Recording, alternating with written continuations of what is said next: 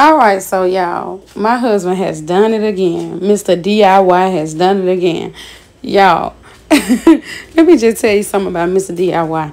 I got like 30 videos in my phone of my husband messing up stuff within our house.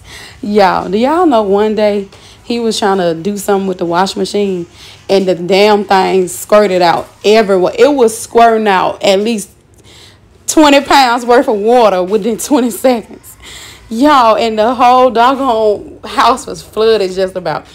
Well, not just about flooded, but it was 2 rooms that was flooded. Anyways, y'all, so as you can see right here, my husband fell through the doggone attic.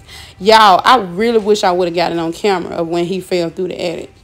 I wish I would have got it on camera, y'all. I was so scared. I was about to call the first responders like, oh my God, come help us. I was so scared, y'all.